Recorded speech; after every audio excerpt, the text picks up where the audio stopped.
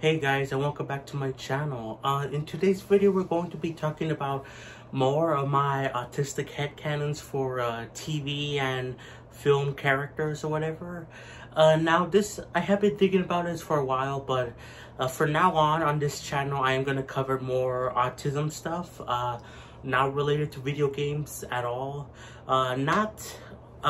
This channel will still mostly focus on gaming first and foremost, like 98% of the time, but I do want to cover at least a little bit of dedicated autism content without having to tie it into gaming. Like, for example, I did some autism content based on my special interest for games, my Nintendo headcanons. So I want to do that, but as their own dedicated autism videos without having to tie it into gaming. So yeah, I hope you are fine with that. I think this is a good idea for me because my channel is named Autistic Gaming. I want to cover at least a little bit of autistic content. Again, channel mostly will focus on gaming stuff, but I think this is the best thing for me because I kind of want to cover autism because it is a part of my life. It is a part of me. So yeah, there you go. So yeah, we're going to be covering more of my autistic TV and film character headcanons because I can't believe I forgot like a couple of key ones from the last video on April Fool's, which was technically it was an April Fool's video, but like, you know, it was a serious video, just not my typical content. But so yeah, let's get into it. I can't believe I forgot some of these characters. So first, we're gonna list off some of the characters I mentioned on in my original video, like in the comments, in my pinned comment. So if you want to check out some of the other ones I listed, it's in the pinned comment of my original video. But yeah, here's some that I missed. So first we got Ferb from Phineas and Ferb. I don't know how I missed this because I really think he is autistic. I mean, first of all, he is depicted as not talking much at all. He does talk, but he's he very rarely talks, but he is very smart, but also still very awkward, and that obviously fits a lot of autistic people. Now, obviously, it's kind of like a stereotype that autistic people are smart and stuff like that. I think it is rooted in fact. Not every autistic person is smart, like a super genius, but I think they are smart in their own ways. Like, they're knowledgeable on like gaming, they're knowledgeable on TV shows, they're knowledgeable on mechanical stuff. Like, I think there is some level of fact in the stereotype. Of course, it's not gonna fit every single autistic person, but I think Ferb does a really good job with this because he is a bit awkward when it comes to like Vanessa, who is his like older than him, but like it's like kind of his eventually later on becomes his like girlfriend in the future. But like he's a bit awkward, but he's very smart and doesn't talk much, and it feels relatable to me, especially because I used to be nonverbal myself, at least in school. I didn't talk much to anyone at school besides a little bit of teachers and like some students, like mumbling here and there. And like I think Ferb does a perfect job representing that. So yeah, and the opposite end, I think Phineas has ADHD, which yeah. Now I'm not sure if I'm not sure. I might cover in this video, I might cover some repeats from the last video. I did like skim through my last video to see what I talked about, but maybe I missed something. But I want to briefly talk about Dipper from Gravity Falls. I think he's autistic, very awkward, very smart, and I think Mabel has ADHD. But the thing about Dipper is that I related to him a whole lot when that ending part where he was thinking about becoming Ford's like apprentice, and I wished that he would take that opportunity because I related to him so much. Eventually he decided to not take it and still be with Mabel, and like that's sweet and all, but if I was Dipper and I related to Dipper a whole lot, I would have taken the apprenticeship because I don't have many friends. I feel like I could use my talent. Like if I was in Dipper's situation, I could use my talent to help Ford, my great uncle. Like I related to Dipper a whole lot, and it's kind of sad that he didn't take Ford's apprenticeship. But again, this is my opinion. But yeah. And then I want to talk about Entrapta from She-Ra. I was gonna say She-Hulk. Oh my god, don't watch that show. But She-Ra, I forgot about Entrapta, who she is very clearly autistic, and I mean this like it's almost confirmed. I don't think it is confirmed. If it is, it was only confirmed recently. But even still, like it's almost clear that she has autism compared to all the other characters I listed. It's like she exhibits like also of course being smart, but being very awkward, not understanding social cues. Like there's so much about her that's like autistic. Like it's almost confirmed, like literally almost confirmed. Maybe it was confirmed at some point, but I'm pretty sure it never was. And I really do see her as that. Like, oh my god, it's so crazy. How did I forget about her? Next I want to talk about some two live action characters. First we have Monk from well, Adrian Monk from Monk. Now if you've never seen the show, it's basically about a detective with OCD trying to solve crimes, all that stuff. It has 8 seasons. I love the show. And like, yeah, Monk has OCD. That is the confirmed 100%. He has OCD. But like, there's some overlapping in terms of autism and OCD, and I could really relate to a lot of what he has. Not all of it, obviously. Like, I don't wash my hands or keep things clean obsessively, but there are some things where I relate to him a lot on because it does overlap a little bit. But there's some things that he has that don't, like, they're not related to OCD. Like, there's some like social situations, like not understanding people that much, not having many friends. Like, that's not really part of OCD, and that's really what makes me think that he has autism along with OCD. So yeah, I really love the show a whole lot. Again, it is, I watched it when I was really young, which is weird because it is more of an adult show. But my mom introduced me to it, and I love Monk. Great show. Still holds up very well. It came out like, it last ended in like 2008, but it started in like 1999 or no, or 2001. I think it was 2001. I don't know. It was around there, but it started off early 2000s and it ended off in 2008 or 2009. Oh god, I don't remember. But either way, it still holds up. Point being, I love the show. I love Monk. Yeah, and I think he has autism along with OCD. Another one I forgot to mention was Rose from Golden Girls. Now, Golden Girls, again, is another show that is way past my generation, but I watched it with my mom, and I love Golden Girls. Does it have some issues? Sure.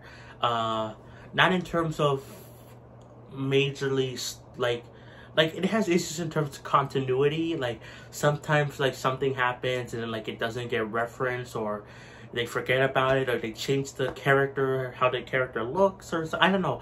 There's some continuity issues, but like overall, as like a comedy, funny haha show, it's pretty good and it still holds up really well. Pretty modern as well, with like some gay characters, some trans characters. But anyway, Rose, she is depicted as being pretty stupid, unlike, which, this is not a problem really, but like, it is a thing with like autistic characters or the autistic headcanons, where sometimes they're either depicted as being really smart, genius levels, or sometimes being really stupid and really dumb. And it does, again, these two things are stereotypes, but they do have roots in them of being real, because autistic people can be really smart at like a certain thing, like, oh, knowledgeable on gaming, like, you know, like me, I know all the things about Xenoblade, for example. But like, if you wanted me to talk about something like I don't know, a specific TV show, I'm like, huh? Or like I don't know, math or science, I don't know. But basically, there's like always these blind spots for us autistic people, and like so there are, so media is kind of like, oh, they're either really smart or really dumb, but there are roots to why they're depicted like that. Anyway, Rose, she's depicted as being like kind of dumb and very non-understanding, like, what's the word, like jokes. That's a very big thing. She doesn't understand jokes or social cues that much, but she does have friends and she is very friendly, and I relate to her a whole lot. In the show, she's kind of, again, depicted as being dumb, especially with like Dorothy, Blanche, and Sophia. They think she's stupid, but like, I always feel bad for Rose. I mean, like, sometimes she is dumb, like, unironically, but sometimes she just, most of the time she just doesn't understand, like, jokes or whatever. And, like, I relate to that so badly. Like, you cannot even believe. Anyways, I think that covers it for my pinned comment that I left over on my original video. So now let's talk about some other characters that I thought of. If I miss even more characters, then I will do another follow-up to this video, but I'm going to try to be as concise as possible. So, two characters I forgot to mention were actually from the Owl House 2. I talked about Luce in my original video, I believe. So, but I forgot to mention Gus and Hunter. Now, these two characters are, I think, I have a lot more in terms of autism, especially Hunter. Now with Hunter, it's the same thing as Asuko in my original video, where he's kind of like was raised to be like bad and like doesn't understand how to be like other kids. So in a way, I guess I could see it being related to trauma instead of autism. But with Gus, I mean, clearly he has some trauma, but like he was always like that from what we've seen, and he has his own coping mechanism to like to breathe and stuff like that. Like, I think these two are more likely to have autism than Luce, but again, I do relate to Luce a little bit more, even though she has likely ADHD, like I said. So yeah, but I forgot to mention those two characters in the Owl House, and it's sad because it just ended. Oh boy. If you want to hear my thoughts on the Owl House finale, then I have a live stream that went up. It's literally titled Talking About the Owl House finale while playing Smash Bros. But anyway, another character that I thought of right now, not right now, but like before I made this video, was Anais from Gumball, The Amazing World of Gumball. Now, I noticed this a lot. I think Gumball has ADHD, but Anais, his sister, has autism, which you see this a lot, where like where like one of the siblings has ADHD, one of the siblings has autism, at least in my opinion. And I think that fits really well, especially because when it comes to my family, because we think that my brother has ADHD, but we haven't gotten tested for that yet, so yeah. But he knows that. We think that he has ADHD, but anyway, family stuff out of the way. I really think Anais like does have autism. Like, again, she's another one of those characters that are really smart, but very, very, very awkward in terms of making friends and social cues. You see this in a couple of episodes where it's depicted way more than some of the other characters that are like a little awkward or stuff like that. There's whole episodes dedicated to her being awkward and not having friends and trying to make friends really badly, and it not going the best for her. Like, there's even one episode where like she becomes like a parasite to like a literal parasite to another girl that she likes, like, as a friend, and like it's like a whole thing. But like, I think that she has autism, and again, Gumball, I think, has ADHD, because he is very hyperactive, especially when he was younger. You see him when he was younger, he was very much like that, so yeah. Well, it's always strange that you could see that, like, oh, some siblings, pairs have like one autism, one ADHD. It's kind of weird that you see that, at least for me. So yeah. I just thought of this right now off the cuff. I want to bring up Teen Titans. Specifically, I want to talk about a bit of Robin, maybe Cyborg, but I think maybe Robin has autism, because he's very recluse, very yeah. I mean, like, also you could maybe argue Raven, but again, some of these characters could be argued like, oh, trauma related stuff like that. They have trauma, so maybe that's why they're acting like that. Raven and Robin, they both have, they're kind of recluse, not understanding social cues that much, especially Raven. Cyborg, I could see a little bit of, but maybe not as much. And Beast Boy, I think, has ADHD.